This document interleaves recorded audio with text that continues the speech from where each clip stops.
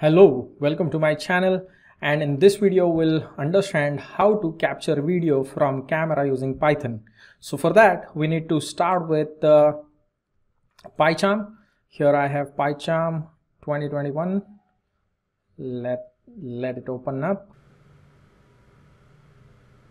Awesome. So let's get started creating our new project. So for new project, you come here, we have this option new project. Yeah, and I'm going to give some name to it, and let's give it name as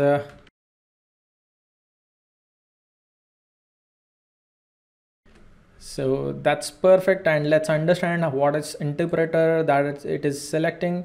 It is selecting my previous configuration. So I have different version Python installed at different locations, so I want that to be taken here because all my OpenCV libraries are being installed in that particular revision. So let's get started creating project.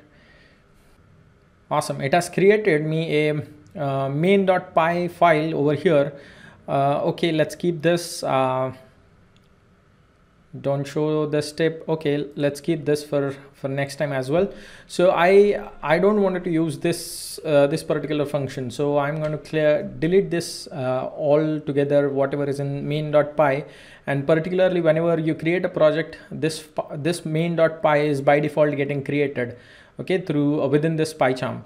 So here I don't want all of that. Let's get started coding our code here. So very first thing that we need to do is import our Cv2 library.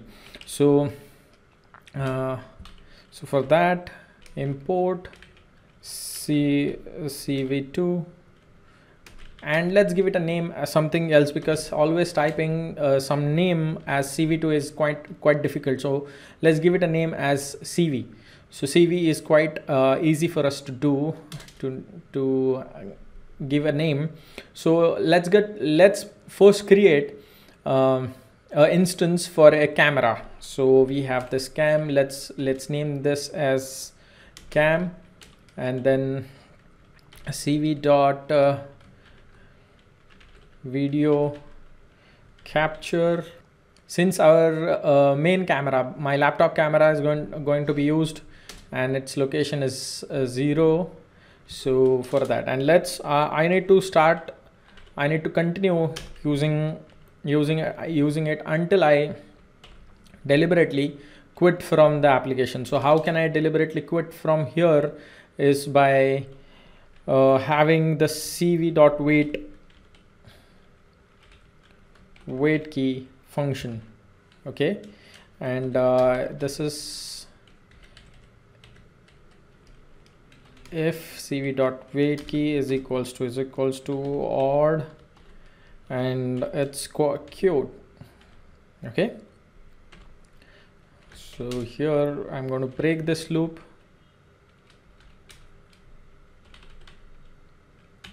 Right, perfect. So with this, our loop is going to get break.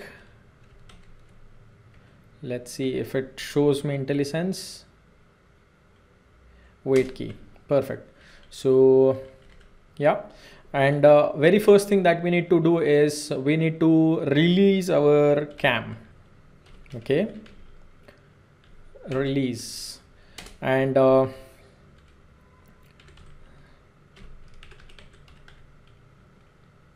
destroy all windows. So these things need to be done very first.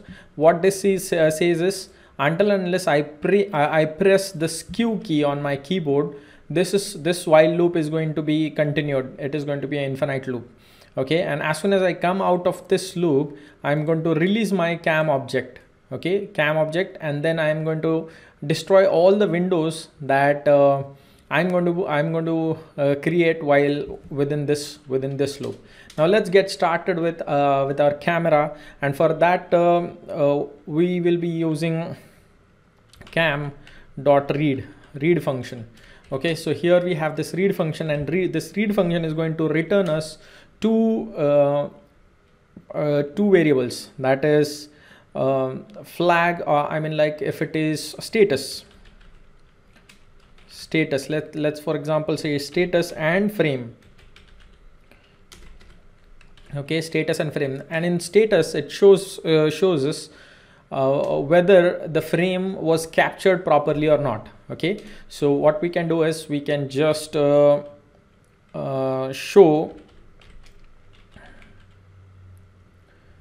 show, and let's give it a name for that window.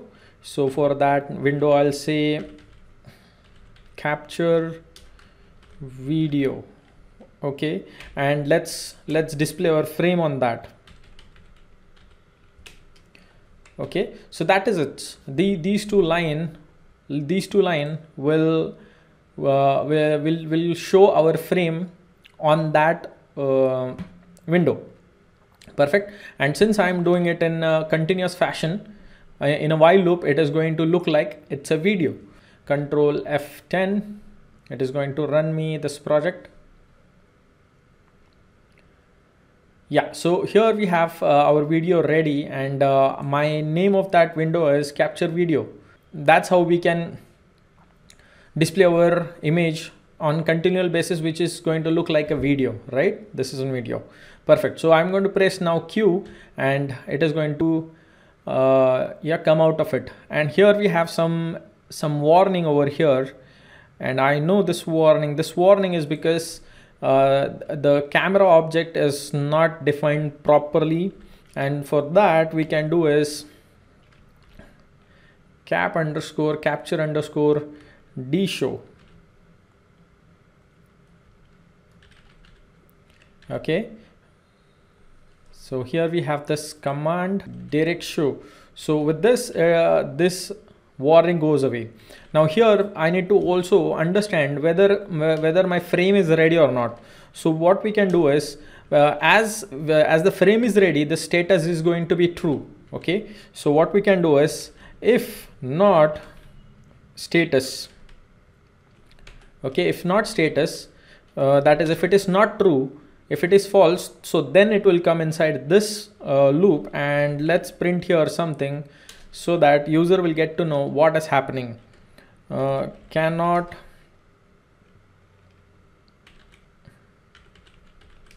receive frame. Okay, with this message, user will get to know that something happened with the frame receive.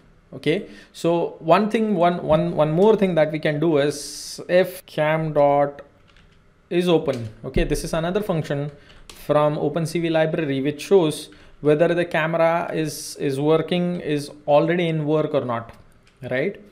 So here we can print as camera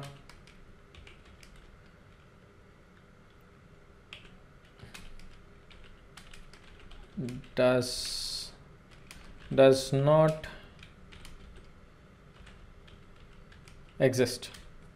Okay, because what happens is if I am busy using that camera in some different application, and if I run this function or this project, my camera is not going to work. So user need to have some kind of message so that he will get to know what is happening with the camera, right? So here with this, that is all good to go, right? With few line of code, you are able to display your video from camera, right? Perfect. So let's try this again. Control F10.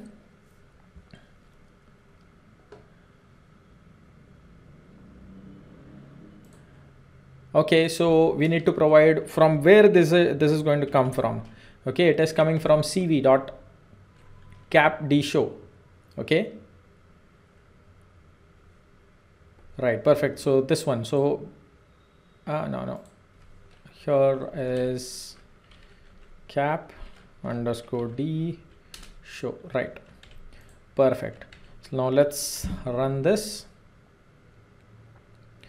Awesome. So as we have started our video and we are good to go, and let's see if we have that warning. Press a Q and no warning here. So with this flag, this gets to know that the capture video is going to get directly displayed. Perfect.